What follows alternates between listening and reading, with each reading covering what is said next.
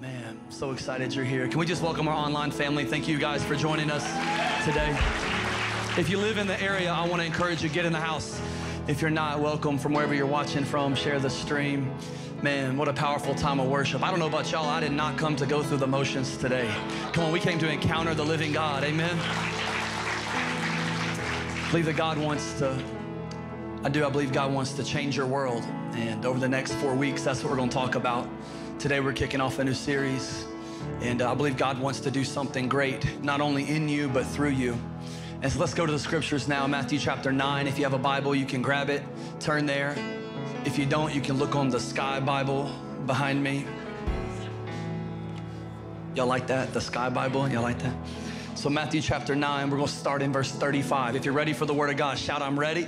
If you need a second, say, hold up. No hold ups. Matthew 9, verse 35. Jesus went into all the towns and villages, teaching in their synagogues and proclaiming the good news. Somebody say good news. The good news of the kingdom, and healing every disease and sickness. When he saw the crowds, he had compassion on them because they were harassed and helpless like sheep without a shepherd. And then he said to his disciples, the harvest is plentiful, but the workers are few. Ask the Lord of the harvest, therefore, to send out workers into his harvest field. I want to read Mark chapter 1. Jesus went into Galilee preaching the good news. Say good news. The good news of God. He said, the time has come. The kingdom of God has come near, to repent and believe the good news. The heart, you can clap for that. That's a good word. The harvest is plentiful. The time has come. The kingdom of God is near. What are we waiting on? To hell with hesitation. That's what I want to preach about today. Turn to your neighbor, say, to hell with hesitation. To hell with hesitation. I'm making some of you nervous already. Like, where did I came to punch the devil in the face today. To hell with hesitation. We got a job to do. So let's pray and believe God for it. If you will, stretch a hand towards heaven. Heavenly Father, we thank you for your word, and we thank you for what you're doing, not just here, but around the earth. God, today I pray for those who don't know you, but I also pray for those who do, who are followers of you. I pray you would awaken the church. You would awaken them to the calling you've placed on their life, that you would awaken them to the purpose that you've given them. God, that you would just do something beyond what we can ask, think, or imagine. Would you do a great work in this place today? Would you do a great work through these people as they leave this afternoon? But God, for a couple moments as we open your word, I pray that every single word would come from your mouth. Get me out of the way, stand in my body, speak to my mouth, the things you would have us know, say, and do. We love you, we thank you, and it's in Jesus' mighty name. Everybody who believed this said, amen. Come on, everybody said. Amen. Look at somebody, tell them, to hell with hesitation. To hell with hesitation. Oof. If I haven't met you, my name is Kody Woodard. I get the honor and privilege of serving as pastor here. My wife is about to have our third son in just 4 days. Come on, somebody. If you didn't know, we have 2 boys born on the same day, July 13th, 2 years apart. And I know, crazy, right? And then this week, my wife went to the doctor. They told her she's ready to have this baby. They're not gonna let her go 40 weeks. And so they set her induction date to July 13th, which means we're gonna have 3 boys born on the same day within a 5-year span. Come on, isn't that crazy? Somebody needs to, I don't know, call the hospital, tell them to pay for our medical bills or something. Like, that's gotta be a record. Well, a couple months ago, I had an opportunity to officiate a wedding of a couple in our church. And man, beautiful wedding, about an hour drive away, and beautiful scenery. Everybody was looking good. How many of you just love a good wedding? Any wedding goers, any wedding crashers in the house? Come on, somebody. And so I officiated the wedding, and it was incredible. And after we got done, we're kind of waiting on the bridal party to take their pictures, and the reception is starting. There might have been a cocktail hour happening at that time. Of course, I didn't participate, okay?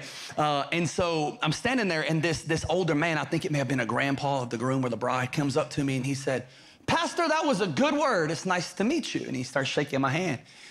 And he's like, "Hey, I got a question for you." I said, "What's that?" He said, "Are you scared of me?" Like, "I'm not scared of you. No, bro, I could take you." You know what I'm saying? And he's just shaking my hand. He said, if you ain't scared of me, then why are you shaking so much? I was like, come on, old man, that's a good joke right there. And he said, no, I got a real question for you I want to ask, and I think your ministry will depend on your answer. Okay. He said, what's something from earth that you can take to heaven? I said, it's a good question. He said, it is a good question. You better think about it. I said, well, it isn't money. It's not stuff. It's not clothes. It's not my drip. It's not my J's. Come on, somebody. Not my jewelry, not my car, not my house. What's something you can take from earth with you to heaven? I thought, oh, my soul. I said, my soul. He said, yeah. I knew you would answer that. How many of you answered your soul right there? Okay. And he said, not your soul. What's something else besides your soul that you can take to heaven? I looked at him, I'm like, nothing.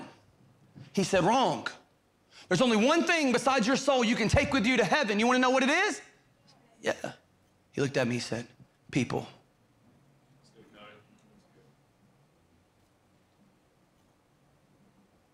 I want to talk to you today because the harvest is plentiful, but the laborers, they're few. We do not have a harvest problem. We have a laborer problem. What that means is that there are people in your world that would know Jesus, that could know Jesus, if you would actually help them know Jesus. So here's what I want you to do. Grab your notes, and I want you to write down the answer to the question I'm about to give you. Who in your world doesn't know Jesus? Who at your job doesn't know Jesus? Who in your family doesn't know Jesus? Let me help you. Who at your job in the desk next to you smelling like some fried food doesn't know Jesus? Who's the mom sitting in a lounge chair at the ball field at your kid's sporting event that doesn't know Jesus? Who's the person you sit on an inner tube with in the cove on Old Hickory Lake that doesn't know Jesus? Here's what I'm asking. Who's your five? Who is your five? I want you to take some time right now to write down the names of people who you know that doesn't know the Jesus that you say you follow. Because Jesus says that the harvest is plentiful. That's not the problem. The problem isn't there's not enough people to work it. What is he saying? He's saying that there are people, there's a lot of people who will listen to the gospel, but we don't have a lot of people who will actually tell them the gospel. There are people all around you in your world, in your life that doesn't know Jesus. And so how long will we hesitate? How long are we going to sit in a chair? How long are we going to sit on the bleachers? How long are we going to sit in a cove or sit in a cubicle where there's people in your life that doesn't know Jesus? I don't know about you, but to hell with hesitation. I'm trying to tell somebody about the God who loves me. Yeah. Now, some of you, I love saying to hell with hesitation. Why don't you say that with me? Say to hell with hesitation. Now somebody's offended right there because it's like, I can't believe this man talks like this. See, I love talking like that because I know it offends some people. But here's what I've learned. If you're offended about the pastor saying hell in church, if you're more offended about me saying hell than you are worried about the friends you know that are going to hell, there's a problem. So today I just came to awaken the church. If you're not a believer, lean in because you're about to get a secret of what this church is all about. But if you are a Christian, if you're a follower of Jesus, I came to wake up something God put inside of you. I came to call you to the place where you're living out a purpose that's greater than you. I'm calling you to share your faith, and here's why. Because your faith may be personal, but your faith is not private. And if your faith stays private, your faith will eventually become pointless. God has positioned you in your world on purpose. And I just think that it's time for the church to stop acting like a minimum wage worker, doing what they got to do to get by, and start acting like an owner of the faith and actually share our faith with the people we claim we love. It's time for some of us to stop just showing up on a Sunday and trying to get to heaven one day. God didn't save you just so you can get to heaven one day. God saved you so you can bring heaven to earth now. To hell with hesitation. We got a job to do. How long will we hesitate? Nobody else is coming. What if the only way they'll actually spend eternity with God is through you? See, we don't have a harvest problem. We got a hesitation problem.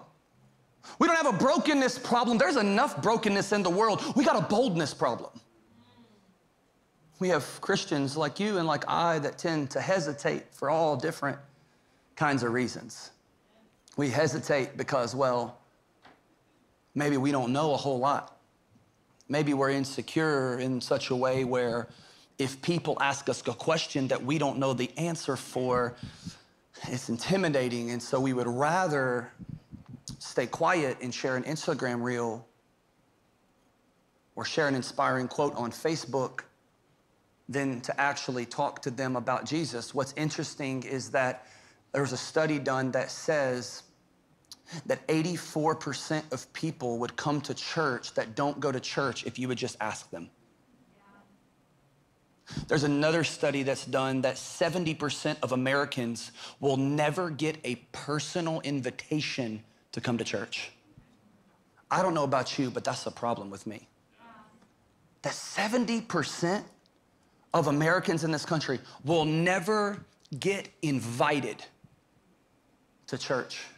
That's why Paul asked this question in Romans 10. He says, how can they call on him to save unless they believe in him? And how can they believe in him if they've never heard about him? And how can they hear about him unless someone tells them? Somebody say, tell them. Come on, find the neighbor, say, tell them.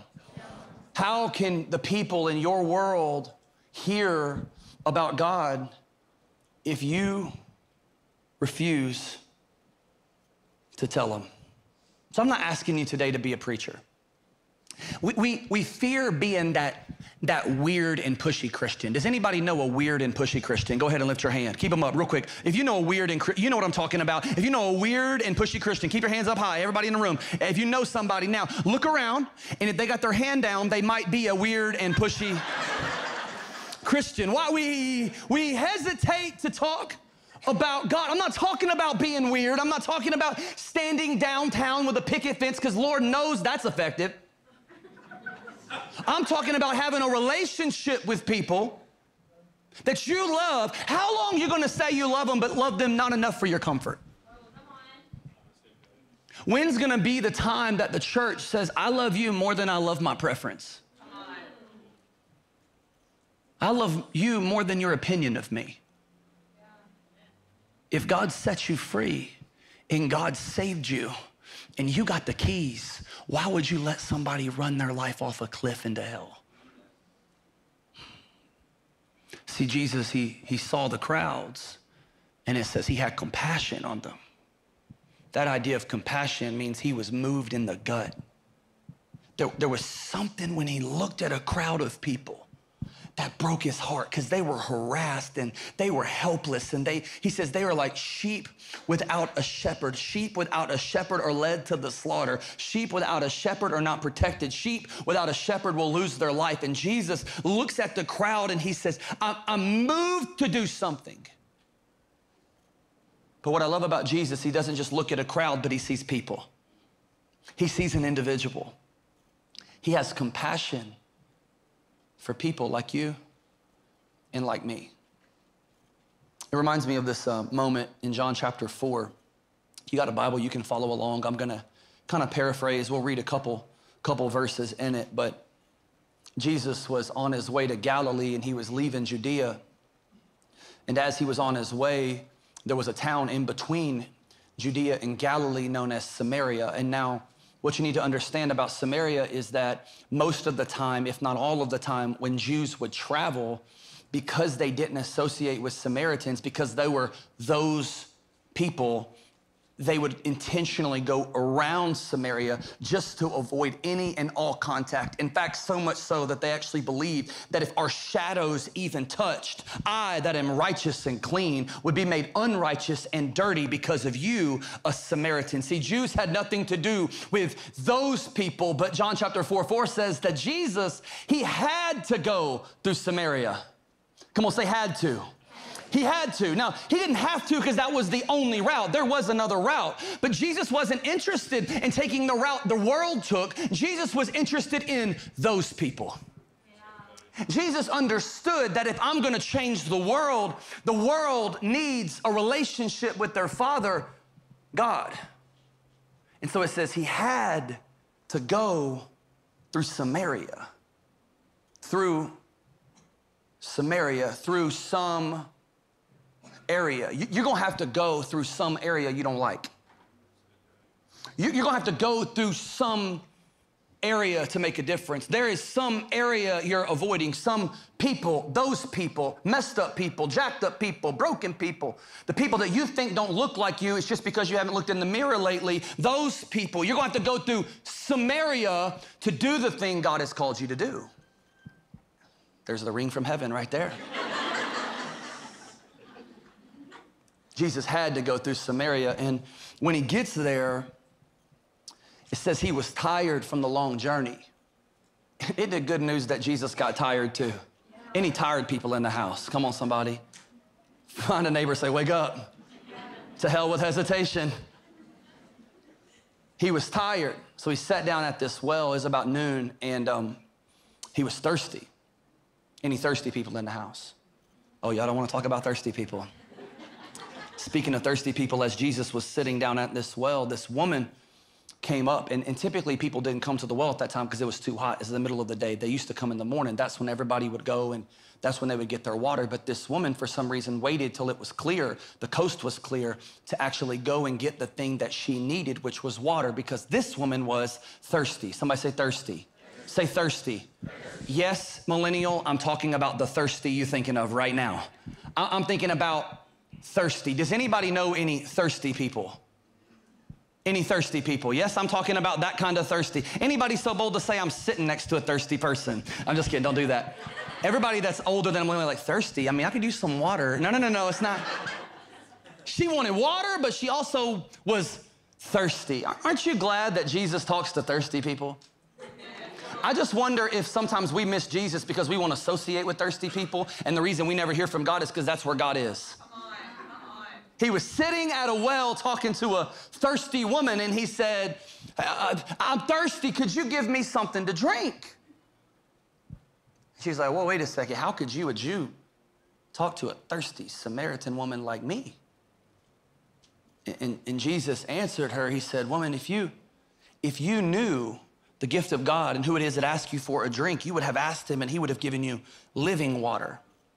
Sir, the woman said, you got nothing to draw with, and the well is deep. Where can you get this living water? Are you greater than our father Jacob, who gave us this well and drank from him himself, as did his sons and his livestock? And Jesus answered, everybody who drinks the water, this water, will be thirsty again, but whoever drinks the water I give them will never thirst. Indeed, the water I give them will become a spring of water welling up to eternal life.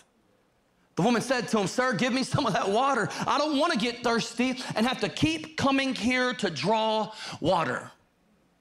I wonder how many times we're going to keep going to dry wells looking to get satisfied. He says, the water you're looking for, it's not going to be found there. In fact, go get your husband. She said, I don't have a husband. He said, yep, that's true. You've had 5 husbands. And the husband you got now, the man you're with now, you're sleeping with him, but he's not your husband because she was thirsty. And she says, sir, you're right. I'm thirsty. But then she says this.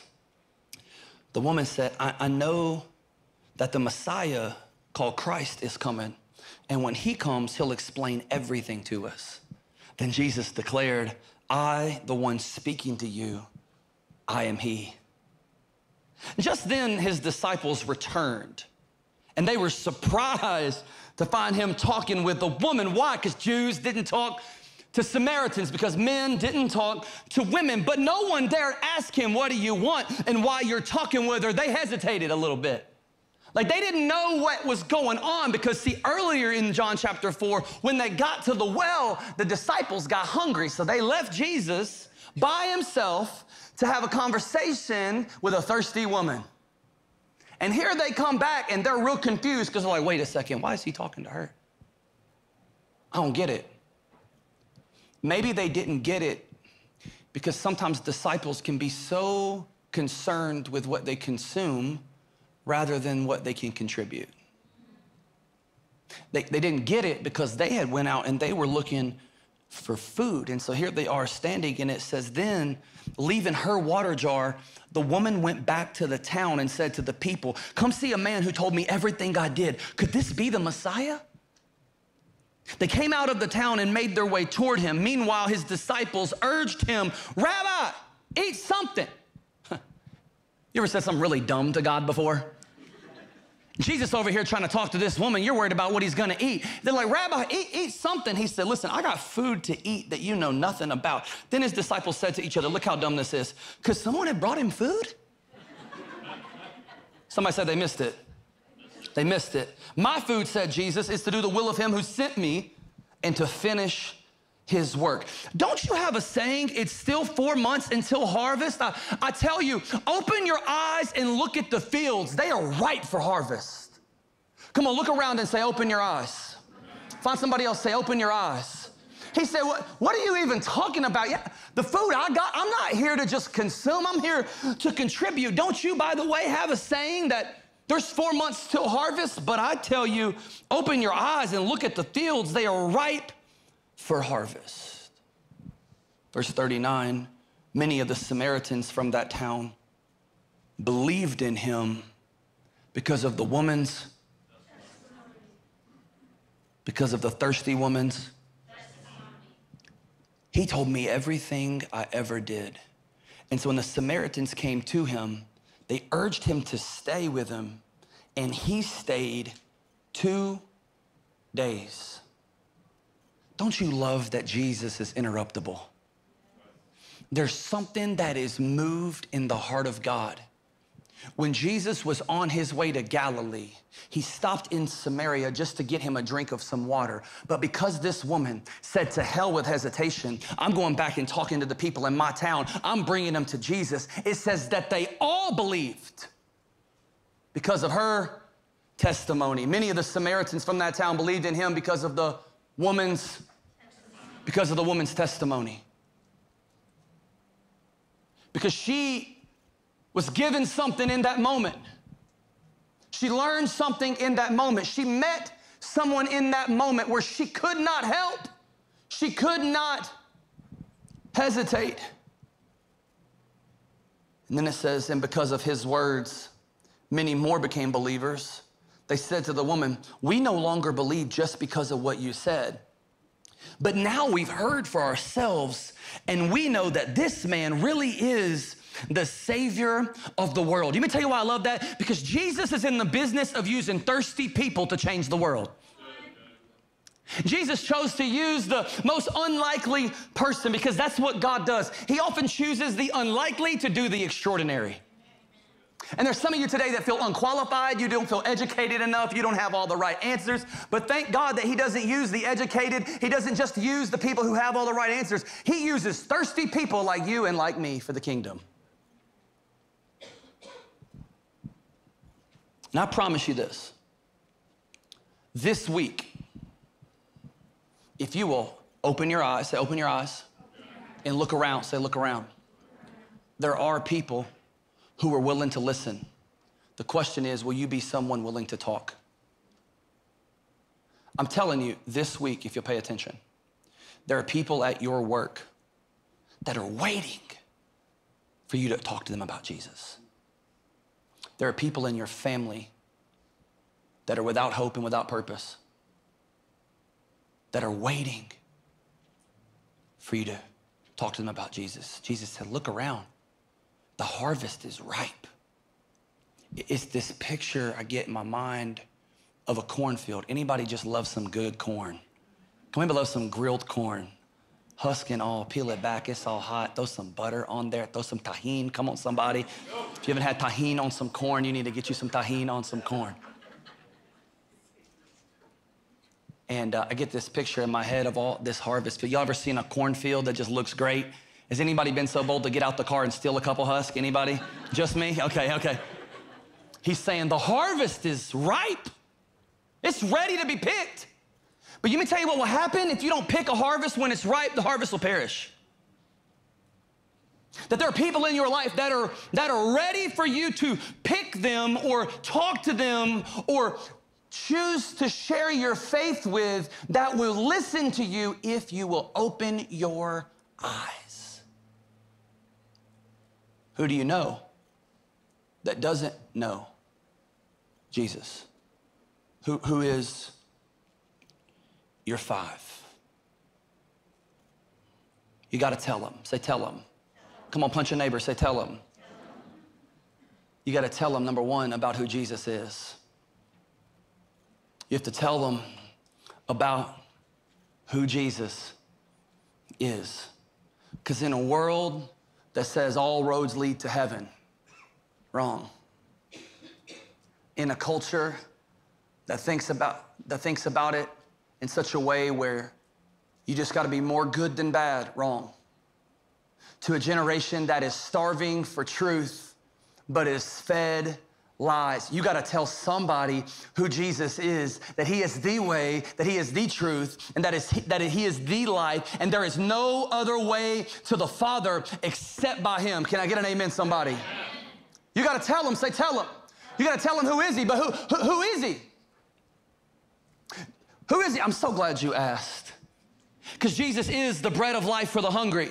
He is the light of the world for those living in darkness. He is the door for the outcasted. He is the good shepherd for those who are lost and hurting and need guidance and protection. He is the resurrection and the life for those who are dead and without hope. He is the vine for those who are thirsty. He is the way, he is the truth, and he is the life. Can I get an amen from somebody that believes it? To hell with hesitation. Let's quit watering down the gospel and let's tell people who Jesus is. He is the one who saw you. He is the one who cares about you. He is the one who knows how many hairs are on your head. He knows your name. He knows what you went through. He knows what you're dealing with. And he knows every time you failed him. But thank God he didn't hesitate to fail you. He didn't fail you. No, what did he do? He didn't hesitate. He came from heaven. It's time that you, that I, that we together start telling people about who Jesus is. No one else is coming. Repent and believe the gospel. The time has come. The kingdom is near. And you can either tell them or you can hesitate. I say, to hell with hesitation. Let's talk to him about who Jesus is. Come on, let's give him praise right there for about 5 seconds. Number 2, you got to tell him what he's done. You tell him about who he is. She said, this is the man who told me everything I've ever done. Could this be the Messiah? She said, this is who he is, but we got to learn to tell him what he's done for us. He's the one who knows me. He's the one who made me. He is all-knowing. He is the one who speaks with truth. He is the one that is gracious. He is the one who chose to talk to me. He is the one who sat by me when I was thirsty at a well. He's the one who told me everything I have ever done. He is the one who loved me where I was and forgave me for my sin. Come on, what's your testimony? I don't even have to know all the specifics. Here's what I can tell you. You were hopeless, but God. You were helpless, but God. You were addicted, but God. You were dead, but God loved you so much because of his great mercy and because he cares about you. He sent his one and only son to die for you and resurrect from the grave so that you can be forgiven and set free. I was blind, but God made it possible for me to see. That's the testimony of you. And you don't have to have some crazy story to be effective. It's time that your world knows your testimony. You got to tell them your testimony. You got to tell them about what Jesus did for you and how I was crucified with Christ. And it's no longer I who live, but Christ who lives in me. And if I'm gonna go on living in the flesh, I'm gonna live by the Spirit of God that loved me and gave himself up for me. He is the God who took my heart of stone and gave me a heart of flesh and put a new spirit inside of me. So now the spirit I have is not one of fear, but of power and of love and of sound mind. And who the Son sets free is free indeed. You may not be where you wanna be, but thank God you're not where you used to be, because he is gracious and he is loving and he cares about you and he saved you from the pit of hell. You gotta tell him what he did. You gotta tell your testimony. Say testimony. So here's mine. I grew up in a divorced home. Parents who cared about me. Went to 2 different types of church. Didn't like any of them. Didn't want to go. Believed in God.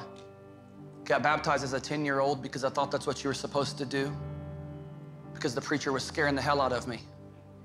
By the way, I didn't come to scare the hell out of you today. I came to get heaven to you. And so I had no idea what it meant.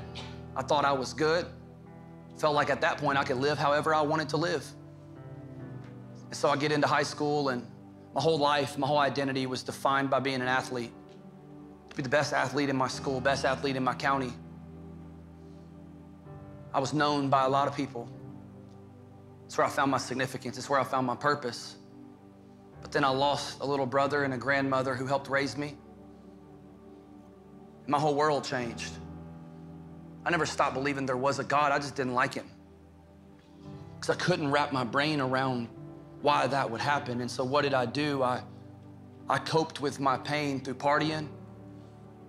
I coped with my pain through just giving my entire life to a football field, or basketball court, or a baseball diamond. I spent every Friday night sneaking out, lying to my parents about where I was at so I could go and get drunk out of my mind, passed out on somebody's floor, and wondering how many girls I could sleep with. And I found myself, though I looked real nice on the outside, I had a smile on, there was something inside of me that was depressed. Now, we didn't use those words back when I was in high school. We didn't use those words in 2011 and 2012. I had no idea what was really going on, but there was something inside of me that did not have hope. And I felt like the only way I might, maybe, just maybe find it again is if I ran away and fled. So I did what a lot of you may have done. And it might be the very reason you're in Gallatin right now. I thought I could just run away from my past and form a new identity with new people. And so I fled as far away as I could to the University of Memphis, and I found myself there in the dorm, depressed, alone, having no idea why I was on earth. I was just looking for the next party to go to, looking for a fraternity to hang with, had no friends, brand new place. I remember sitting in my dorm room on the 3rd day, trying to medicate and escape pain and escape my reality. So I played about 8 hours of NCAA football. Come on, somebody. You can clap for that part, don't clap for the next one. When that wasn't enough, I just started watching porn. When that wasn't enough, I felt like I was at the end of my rope. And so for the first time in my life, I picked up a Bible. And at that exact moment, a new roommate who I'd never met before walked into the room and saw this guy holding a Bible. What he didn't know at the time was that I'd never read it. But he didn't hesitate. He pulled up a chair and asked me, "You a Christian?" And I looked back at him and I said, "Bro, I have no idea." He said, "Were you reading the Bible? You believe that stuff?" I said, "I don't know what I believe." He said, "Let me tell you about who God is. And let me tell you about what he's done in my own life. And maybe, just maybe, you can resonate with that." I'm so thankful that God took a senior guy who was making a lot of money, didn't even need a degree. I'm so grateful he took a senior guy to move into the freshman dorm like some weirdo. Because that man saw that South Hall at the University of Memphis He saw a harvest that was plentiful, but the laborers were few. And I'm so glad in that moment that that man didn't hesitate. And he said, let me tell you the gospel. You're saved by grace through faith, not of your righteous works, so that no one can boast. You're saved by grace through faith in Jesus and Jesus alone. And if you will repent and believe the gospel, you can be saved. And in that moment, I thought, to hell with hesitation. I'm giving my life to God. I'm so thankful that I had a friend who didn't hesitate to share the gospel with me. Because then, when God changed my world, he started changing the world around me. And all of a sudden, my eyes were opened. And I too saw the dorms as a place where there was a lot of people who didn't know God. And I saw my fraternity as an opportunity to share my faith. And I looked at the basketball team, and I looked at my family, and I looked back home at my city, and I thought, when the time comes and I graduate, I'm going back home, I'm gonna move to Gallatin, and because there's a harvest that's plentiful, but the laborers are few, to hell with hesitation. I gotta tell people about who God is and what God's done for me and what God wants to do for them. You have no idea what one moment of boldness can do for the rest of eternity. You have no idea who needs to hear your testimony. In fact, I believe right now there are people who just heard mine, and I just read your mail because God is trying to do something in you. And if you feel a pressing right now in your chest, that's the Holy Spirit trying to get you to repent from your sin and believe the good news of the gospel. You can't earn your way. You can't pray to Mary enough.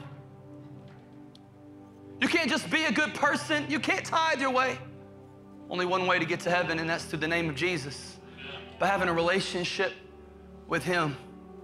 So you got to tell him not just who he is, about what he's done for you, but finally, you got to tell him what he can do for them. Because it's not good news for them until you share the good news to them.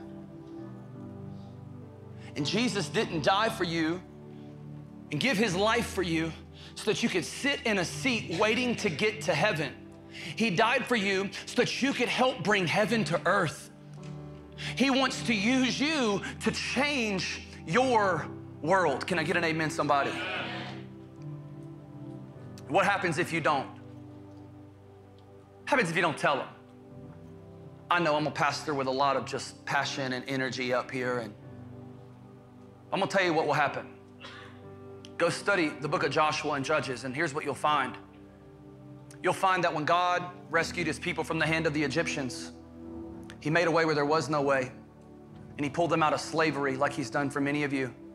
And he made a way through the river. And as they were going through the river, as it dried up, he said, here's what I want you to do. I want you to take 12 stones. And when you get to the other side, I want you to build me an altar there to remember what God has done for you. And when the next generation comes and you go on a little family vacation, I want you to show them that those 12 stones. I want you to show them how you used to be in slavery, but then you got set free. How there was no way, but God made a way. How I was dead in my sin, but God made me alive in Christ, and he took me from here and he placed me on solid ground. I want you to tell them what I've done for you, but here was the problem. If you go from Joshua 4 and you keep on reading to Judges 2, there's a problem, and here it is. Verse 10. After that generation died, the one God delivered, another generation grew up who did not know the Lord, nor what he had done for them. Why didn't they know him? Because the laborers were few. They stopped telling the story. Parent, look at me. Your kid know your testimony? I'm not talking about how many people you slept with and all their names. I'm not talking about all the drugs you did. But did they know that God saved you? Do they know that you grew up in church just like you're trying to raise your kids in church, and your parents were believers, and you too got a high at Christian camp, and you said that prayer that meant nothing to you, but all your friends were doing it, and you thought by being a good person and trying to do all the good things and go to church, you were saved? But what you didn't realize, what you didn't know, did they know about the fact that religion will keep people in bondage and send them to hell, but a relationship with God will give them everlasting life? Did they know that testimony? Because your power, there's power in your testimony. God saved you, set you free. To hell with hesitation. We're not gonna let a generation grow up and not know God and what he's done. Look at me, parents. If you make coming to church optional, your kids will make God unnecessary. Parents, God called you to be their parent, not their friend. I don't care if your kid doesn't want to come to church. They need the truth of God's word spoken over their life, and they need some people to do it with. Can I get an amen from somebody? To hell with hesitation. Let's make sure this next generation knows God. Why don't you stand up to your feet? I want to close. You have to tell them the gospel. What is the gospel? Let me make it clear. The gospel is not become a good person. The gospel is not saying a little prayer and everything gets better. The gospel is not that Jesus came to make bad people good. The gospel is that Jesus came to make dead people alive. Yes. The gospel is that God so loved the world that he gave his only son, that whosoever believeth in him will not perish but have everlasting life. He didn't come into the world to condemn the world, but to save the world through his son Jesus. And if we confess our sins to him, he is faithful and just to forgive our sins and cleanse us from all unrighteousness. What this next generation needs, what your family needs, what your world needs is the gospel of Jesus. And so will you tell them? That's my question. Whose world will be changed because of you? Who's gonna be in heaven because of you? Who's gonna find freedom because of you? Who's gonna be in church next week because of you? It's time for the church to stop sitting to the sideline and falling more and more in love with consumption and convenience than we do with the world who doesn't know Christ. Whose world's gonna be changed? Because of you. Jesus says, so therefore, pray and ask the Lord to send out more workers in the harvest field. So that's my prayer.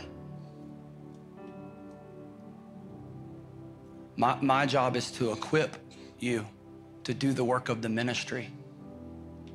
Paul tells them in Ephesians. Your job is to do the ministry.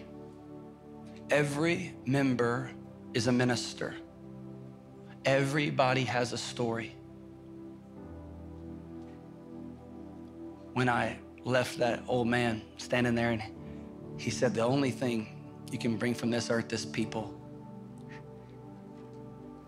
He looked at me and he said, so don't hesitate.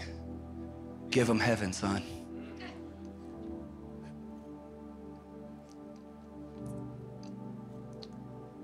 The hell with hesitation.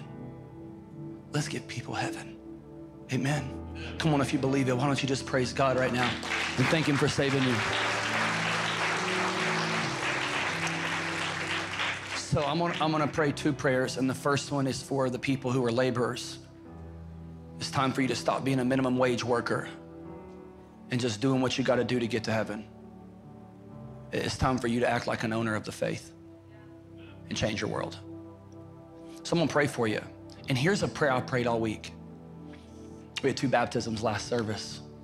And I just had this crazy thought, what if I never baptized another person in this church? Because every single person that got baptized moving forward, you did it, not me. What if every single person who went public with their faith wasn't from an Instagram reel? What if this church wasn't built on a pastor? What if this church wasn't built on an online following? What if this church was just built with some laborers that saw a need and opened their eyes and did something about it? Let's make a difference. Let's give them heaven. So Father, in the name of Jesus, I ask right now the Holy Spirit would come and fill people up, that they would understand that you removed that old dead heart of stone. You put something new in them. I pray that when they see the crowds, they have compassion on them because they are harassed and helpless like sheep without a shepherd. I pray that as they leave here, they would go and proclaim the good news of the kingdom, to repent from our sin and to believe the gospel of Jesus. I pray that the world will come to know you through these people right here, right now. Thank you for using the unlikely to do the extraordinary. We say yes to you right now. And so today, church, church, if that's you and you're saying yes to the calling of God to go into the world and make disciples and teaching them to obey everything he's commanded and to baptize them in the name of the Father, Son, and Holy Spirit, on the count of 3, every head bowed, eyes still closed, I want you to lift your hand and say, today I accept that calling. I'm done sitting on the sidelines. To hell with hesitation. I want people to know the God who loved me, people to know the God who saved me. I want people to know the freedom they can have in Christ. If that's you and you accept that call today, on the count of 3, 1, lift your hand, 2, 3. If that's you, God, I thank you for the people committing to labor right now into your harvest. Do a great work in them and through them. Amen. Now I want to pray for those of you who don't know God and you came in believing the same lie I believed. Today is the day of salvation. The kingdom is near. Repent from your sin, turn from your sin, and believe the gospel of Jesus. He is the way, the truth, and the life. He takes you from being dead and makes you alive. If that's your prayer today, right now, I'm gonna pray and I want you to lift your hand, not the prayer that saves you, Jesus saves you. It's just a way to confess with your mouth what you believe in your heart.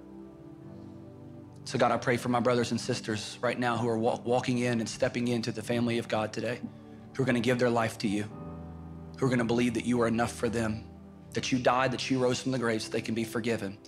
If that's you and today you're saying yes to making Jesus your Lord and your Savior, on the count of 3, just shoot your hand up. Just gonna make eye contact with you. 1, God loves you. 2, you don't have to stay the same. 3, just shoot your hand up and say, today I'm making that declaration. I'm giving my life to Jesus. He sees you. He sees you. Holy Spirit, come and fill those 2 women over there. Fill that man in the back row. God, I thank you today for saving. You're so good and so gracious. We love you.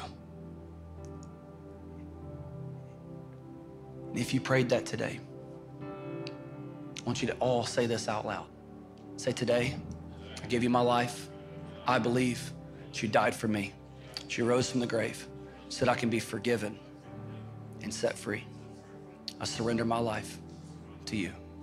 God, I thank you for everyone who prayed that for the first time today. We love you, and it's in Jesus' name. Everybody said, come on, everybody said. Come on, let's celebrate with heaven right now for those who gave their life to Christ today. Come on, let's give a little bit of praise to God for everybody who said, I'm done hesitating. To hell with hesitation. I got a job to do. Amen. Amen.